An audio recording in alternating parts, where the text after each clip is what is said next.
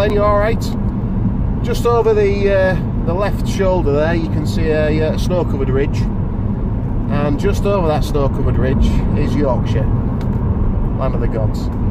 I'm on a freshly opened road heading over to Penrith from Scotch Corner, the A66. When I first got to this junction it was actually closed, and I can only imagine it was due to the weather.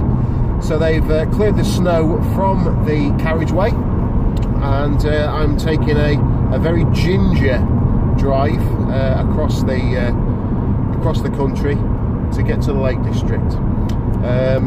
Planning on just running up any old hill tonight, nothing too spectacular. Just get up, get the Trailstar set up, and bed down for the evening.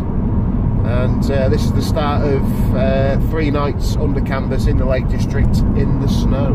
So hopefully we'll be all right. We'll come down with all our fingers and toes. No frostbite, please.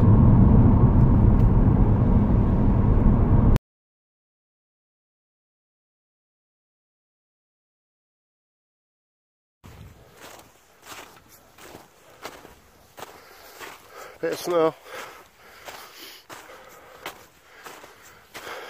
Hopefully we're going to find a bit of a water supply. Fill the platypus up and then put the tent up.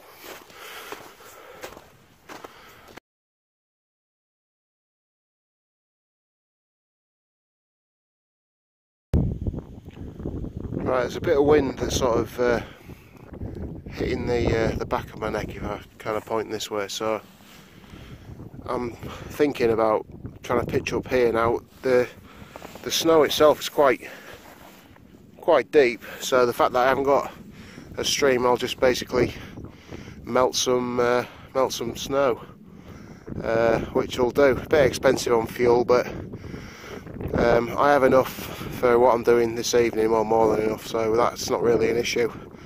I'm going to perhaps wait another maybe half an hour and start putting it up. Now you can see those black clouds over there. I don't know their intentions, so tonight could be interesting. Can you see the lake? Right folks, a good little tip from Nigel.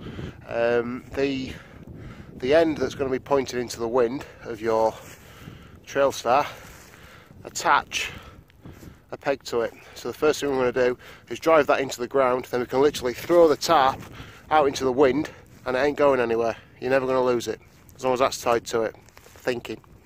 Cheers, Nige. Right, so I've got this end is into the wind, so the wind's coming from this direction, and then you peg out those two and leave the rest of it flapping about. Now it's time to get the inner and the pole.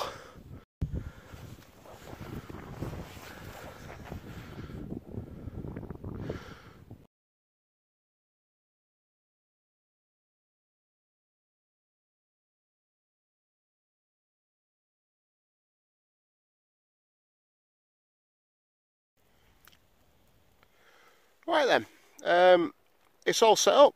The sleeping bag's out, it's airing. Tarp's up, it's secure.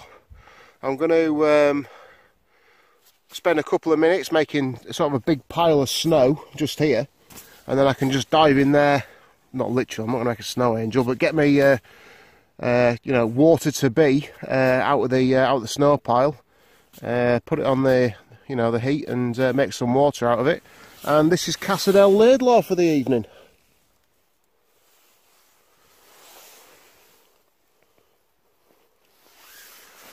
Just in case you haven't twigged on yet, I am alone with no one here beside me. All by me, son. Nobody wants to hear that. Right, crack on, Laidlaw. Right folks, nanoseconds later, after a bit of labour, not much but it needs to be done. I've padded or made a little bit of a wall. So you see the tarp here is not flapping about half as much as it was. There's my little wall again. And then I made a little pile of snow, which will become my source of water. So it's time to get a brew on, folks.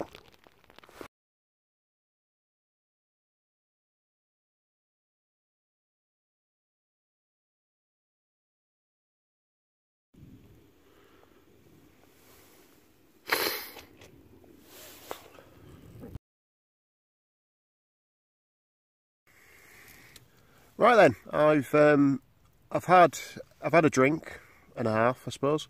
I re-warmed some food that I brought with me from home, so I've eaten. I need to well, get another drink in me, and I've also found out that the jet lighter that I've got to light this little Trangia triangle is playing up. So if I hadn't have got a backup lighter, which I've got a backup lighter and I've got a fire steel, that could have been the end of sort of defrosting snow. So lesson learnt there, you know, have a backup on your backup sort of thing. But yeah, I've got some more water, or some more snow becoming water in the background. And that's how cold it is, folks. Do you not think the gas lighter might be a bit cold?